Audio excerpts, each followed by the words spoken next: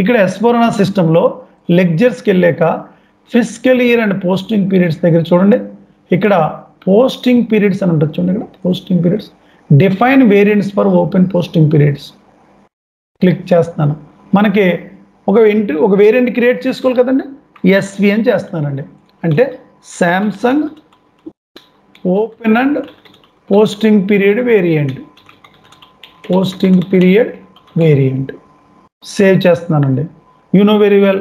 ఇక్కడ ఎస్వి అనేది somebody's use చేశారు, దానివల్ల ఏంటంటే నేను ఏం చేస్తానంటే ఎస్ఎం అని చేస్తాను. ఎస్ఎం ఏంటంటే సంబడీస్ యూజ్ చేసినట్టున్నారు ఎస్వి అనేది, అప్పుడు తీసుకుంటుందండి. ఉంటే కనుక ఆల్రెడీ ఎగ్జిస్ట్ అంటుంది, అంటే వేరే వాళ్ళు ప్రాక్టీస్ చేస్తూ ఉంటారు కదా, చాలా మంది చేస్తూ ఉంటారు, మీరే కాకుండా ఈ సర్వర్లో. సో వేరే వాళ్ళు చేస్తున్నప్పుడు ఎగ్జిస్ట్ అని వచ్చినప్పుడు అది ప్రాజెక్ట్ ప్లేస్లో మీకు ప్రాబ్లం రాదు, ఎందుకంటే ఎవరు ఉండరండి, స్టాండర్డ్ 2-3 తప్ప ఎవరు చేయరు ఈ సర్వర్లో. So define open and posting period variant, define open and posting period variant. ఓకేనా, సేవ్ చేస్తున్నాను. Ctrl+C Ctrl+V Ctrl+C ఒక 10 minutes ఉంటుందండి. Ctrl+V ట్రాన్సాక్షన్ కోడ్ వచ్చి ఎంటర్ చేస్తాను. ఒక సపోర్ట్లో ఎర్రర్ ఏదైనా వస్తే చూసుకోవాలంటే OBB0 ECCకి S4 HANAకి ఏం change రావలేదు. OBB0 no change. Next వచ్చి దాన్ని కంపెనీ కోడ్కి అసైన్ చేయాలి. మనం ఏదైతే చేసామో అది కంపెనీ కోడ్కి ఎంటర్ చేస్తాం. సో మన కంపెనీ కోడ్ ఫస్ట్ ప్లేస్కి రావాలంటే పొజిషన్లోకి వెళ్ళి, మీకు ఐడియా ఉంటుంది జనరల్గా చేసిన వాళ్ళకి, వేరియంట్ ఏదైతే మనం క్రియేట్ చేసామో ఆ వేరియంట్ని ఇస్తుంది. చూడండి వేరియంట్ ఏంటండి, ఇప్పుడే చేసాం కదా మనం, SAM1 Samsung open and posting variant save. So assign company code to variant. ఒక ఇంపార్టెంట్ పాయింట్, వేరే మనకు 3 కంపెనీ కోడ్లు ఉన్నాయంటే వేరే ప్రాజెక్ట్కి వెళ్ళాము మేము, 3 ఉంటే 3 సార్లు అసైన్. వేరియంట్ ఎప్పుడు ఒకటే ఉంటుందండి. 3 కంపెనీ కోడ్లు ఉన్నా, 1 కంపెనీ కోడ్ ఉన్నా, 5 కంపెనీ కోడ్లు ఉన్నా సింగిల్ వేరియంట్ అన్నిటికీ యూజ్ చేసుకోవచ్చు వేరియంట్ అనేది. Assign company code to variant save. ఒక రిక్వైర్మెంట్ గ్యాదరింగ్ ప్రాపర్గా చేయలేదా, కన్ఫిగరేషన్ మొత్తం is a big trouble. Requirement గ్యాదరింగ్లో మనం టెర్మినాలజీ మాట్లాడేది యూజర్ ప్రాపర్గా ఇస్తున్నా లేదో రీచెక్ చేసుకుంటూ ఉండాలి. బేస్మెంట్ రాంగ్ చేసామా big trouble in the project in blue print స్టేజ్లోనే ఆగిపోద్దండి ప్రాజెక్టు. సో ఇక్కడ OBBP ఈసీసీకి S4 HANAకి చేంజ్ లేదు. నెక్స్ట్ పాయింట్ మాత్రం చేంజ్ వచ్చిందండి. ఇక్కడ చూడండి open and closing posting periods. ఇక్కడ నేను ఇప్పుడు మీకు చేంజ్ అనేది ఎలా వచ్చిందని చెప్పాలి కదండి. ఈసీసీ సర్వర్ ఓపెన్ చేస్తున్నాను, ఈసీసీ కూడా చెప్పాలి కదా మీకు. మరి ఈసీసీలో కూడా ఎప్పుడైనా ప్రాక్టీస్ చేసుకున్నప్పుడు మనకు ఐడియా ఉండాలి కదా. సో SPROలోకి వెళ్తున్నానండి. ఫస్ట్ ఈసీసీ ఒకసారి చూపెట్టి క్లోజ్ చేస్తాను. Reference IMG financial accounting.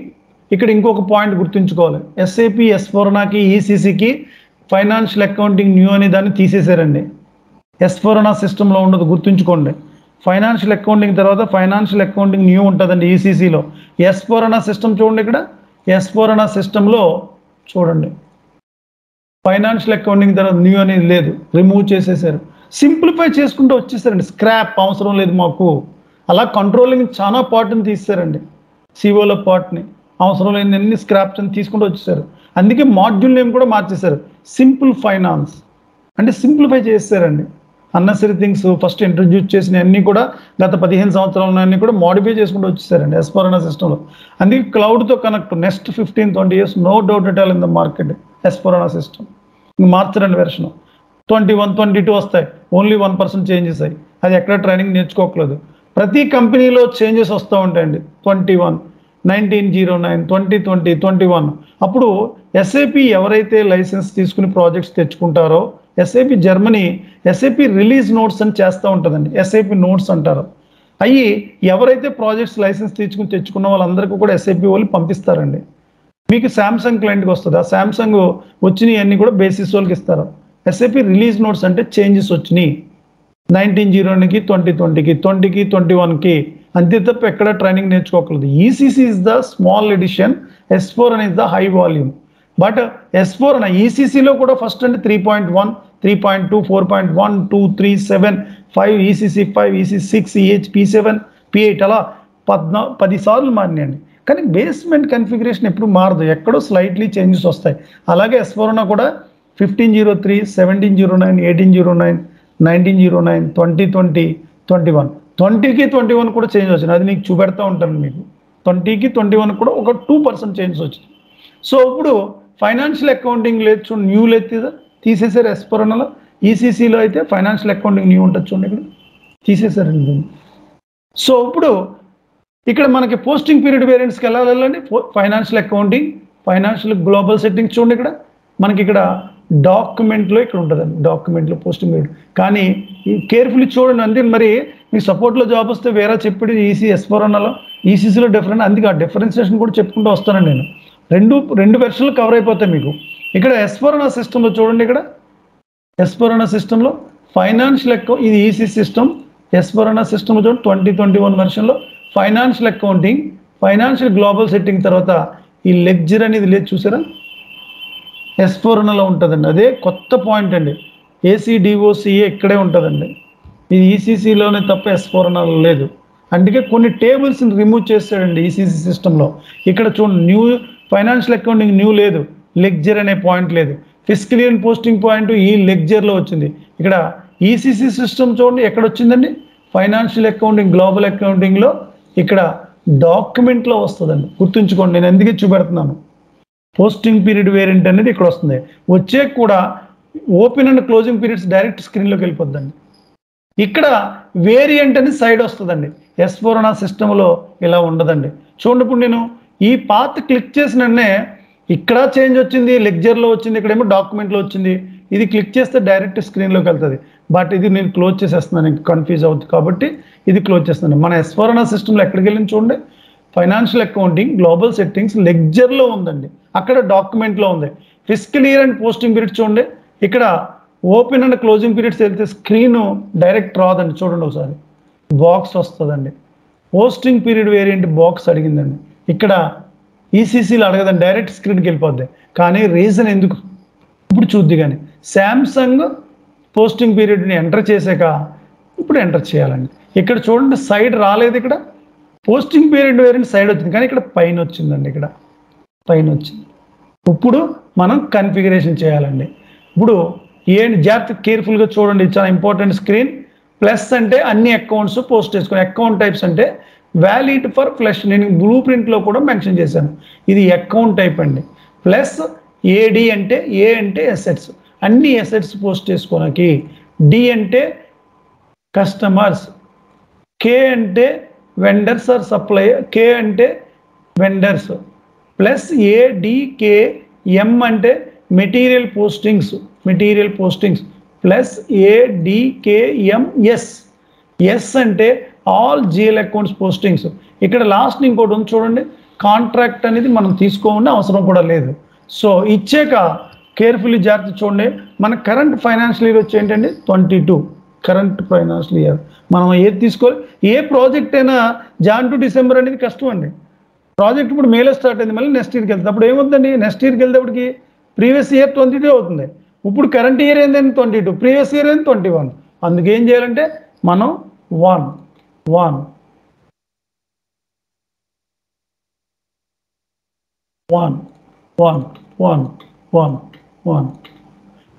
to 12 గుర్తుంచుకోండి. ఇది ఏప్రిల్ మార్చ్ అండి. యుఎస్లో అయితే జనవరి డిసెంబర్ ఫైనాన్షియల్ ఇయర్. K4 అది, ఇది B3 గుర్తుంచుకోండి. 1 to 12 అంటే ఇండియన్ ప్రాజెక్ట్స్లో ఏప్రిల్ టు మార్చ్, అదే యుఎస్ క్లయింట్స్లో జాన్ టు డిసెంబర్. ఇప్పుడు మనం ప్రీవియస్ ఇయర్ తీసుకోవాలండి. Previous year 1 to 12 previous year, end of the year. A SIP project implement అయినా మినిమం 15 సంవత్సరాలు ఉంటుంది. సపోజ్ లేకపోతే నేను ఏం చేస్తాను, ఇప్పుడు 2022 కదా, 2045 తీసుకుంటాను. మీరు 2 ఇయర్ ఎంత తీసుకోవచ్చు, 98 కూడా తీసేసుకోవచ్చండి. 2098 ఇంకా అసలు end there is no end on that. మీరు మీరు 35 తీసుకోవచ్చు, 25 తీసుకోవచ్చు. సో చూడండి, financial year March to April, US clients అయితే Jan to December, previous year end of the year.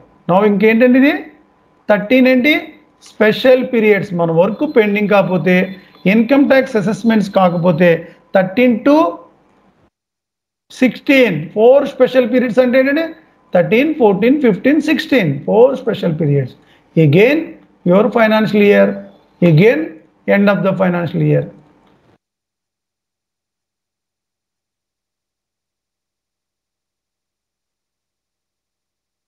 చూడండి మళ్ళీ ఒకసారి చెప్తున్నాను. Indian ప్రాజెక్ట్స్లో April to March, US క్లయింట్స్లో Jan to December, previous year end of the year అంటే financial ఇయర్లో previous year end of the year. Special periods 13 to 16 అంటే 4 special periods కదా, 12 తర్వాత 13, 14, 15, 16. US అయినా ఇండియా అయినా same, previous year end of the year. ఇప్పుడు plus all accounts మనం ఏం అకౌంట్ గ్రూప్ తీసుకోండి, ఎసెట్స్కి అయినా అకౌంట్ గ్రూప్ ఉందనుకోండి మనం, అందుకే ఎక్స్ఎక్స్ అని తీసుకుంటున్నాను నేను. అకౌంట్ గ్రూప్ ఏదైనా ఉంటే కనుక క్లయింట్ ఇస్తాడండి, ఈ రేంజ్ నుంచి ఈ రేంజ్ వరకు ఆ ఇంటర్వల్ ఇక్కడ ఇచ్చుకుంటామండి. ప్రస్తుతానికి మీరు ఎక్స్ఎక్స్ అనేది తీసుకోండి, ఇంటర్వల్ ఏమి ఉంటుంది కాబట్టి క్లయింట్ ఇస్తే అప్పుడు క్లయింట్ ఇచ్చిన దాన్ని తీసుకోవచ్చు మనం ఎక్స్ఎక్స్. ప్లస్కి ఎందుకు తీసుకోరు వేరా, మిగతాట్లకే తీసుకున్నారు, ఎందుకు ప్లస్ తీసుకుని, ఇది all applicable for all, not for particular group, signature of the all entity of the business, this is called plus. Plus in the sense చూడండి ఇక్కడ, all valid for all account types, not only for asset, not only, that's it. Enter. Okay, save. ఒకసారి నేను అయిపోయినా ఇది అయిపోయినా complete అయిపోయినా. File open and period variant, Control C,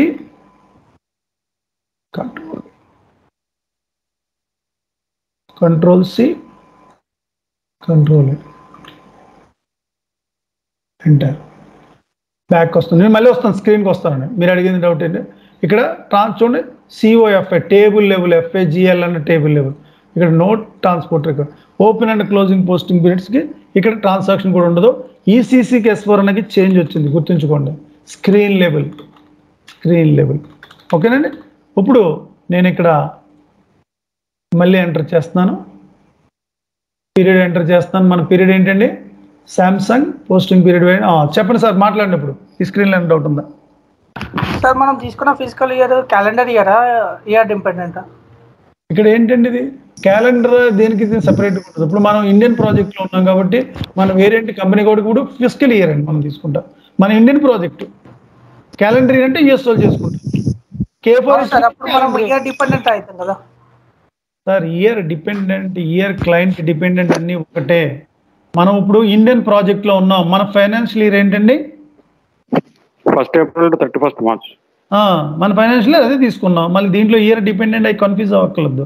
V3లో అక్కడ year dependent అంటే ఇయర్ మెయింటైన్ అవుతుంది, అది ఐకాన్ తీసేస్తే అక్కడ ఇయర్ వైజ్ అడుగుతుంది. ఇయర్ డిపెండెంట్, ఇయర్ మెయింటైన్ అక్కడ V3ని ఎవరో కూడా మార్చొద్దు, స్టాండర్డ్ సెట్టింగ్. ఇప్పుడు మనం ఇండియన్ ప్రాజెక్ట్లో ఉన్నాం. ఇండియన్ ప్రాజెక్ట్లో మనం మన కంపెనీ కోడ్కి దేనికి ఏం అసైన్ చేసాం, ఫైనాన్షియల్ ఇయర్ చెప్పండి, దేనికి అసైన్ చేసాం సార్? V3 అంటే V3 అంటే ఏంటండి? Financial year 1st April to 31st March. Physical year అంటారు. క్యాలెండర్ అంటే యూఎస్ క్లయింట్స్ అయితే జాన్ టు డిసెంబర్. అది మన client requirement. Client year dependent అంటే ఇప్పుడు ఇయర్ షిఫ్ట్ అవుతుంది కాబట్టి 9 months ఏమో 2022లో వస్తున్నాయి, నెక్స్ట్ 3 months వచ్చి మనకి. అందుకే అక్కడ పీరియడ్ ఉంటుంది చూడండి, పైన పోస్టింగ్ పీరియడ్స్ లో V3లో సెలెక్ట్ చేసుకుని పీరియడ్స్ లోకి వెళ్ళి చూడండి, 9 months -1 ఉంటుంది క్లయింట్ లెవెల్. అవును సార్, అవును. దాన్ని ఇయర్ డిపెండెంట్ ఆప్షన్ మనం సెలెక్ట్ ఇప్పుడు ఇయర్ డిపెండెంట్ ఆప్షన్ మనకి V3 అయితే మనం ఇయర్ డిపెండెంట్ ఆప్షన్ సెలెక్ట్ చేయాలి సార్. అది నేను ఎందుకు చెప్పలేదంటే ఇప్పుడు ఆ పాయింట్ ఎక్కువ ఎలాబరేట్ చేసాం అనుకోండి, వీళ్ళు కన్ఫ్యూజ్ అవుతారు మిగతా వాళ్ళు. అర్థమైందండి?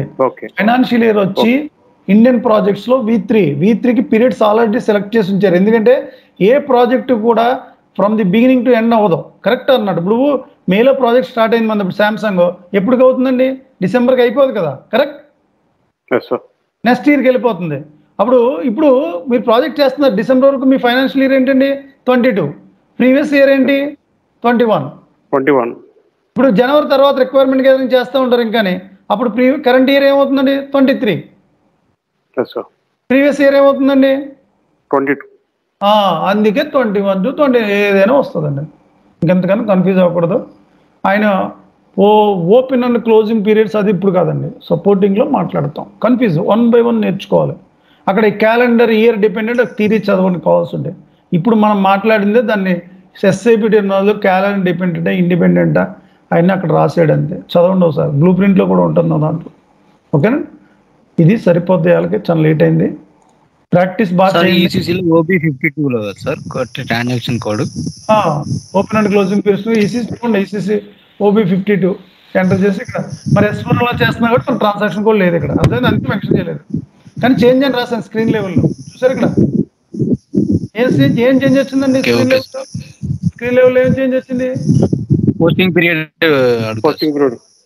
పోస్టింగ్ పీరియడ్ వేరేంటి అడిగింది బాక్స్, అది ఎంటర్ చేసాకే లోపలికి వెళ్ళింది. డైరెక్ట్ ECCలో డైరెక్ట్ వెళ్ళిపోయింది.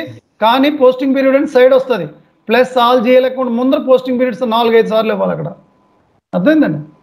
ఓకే, ఇంకా కంగారు పడకండి, ఒక 2 minutes మీరు కన్ఫ్యూజ్ చెందకూడదు. అక్కడ ECCలో కొంతమంది ప్రాక్టీస్ చేసుకుంటున్నారు, ECC సర్వర్లో మేబీ జాబ్ వచ్చిందనుకోండి, అక్కడ చూడండి ఒకసారి, నేను చెప్తాను.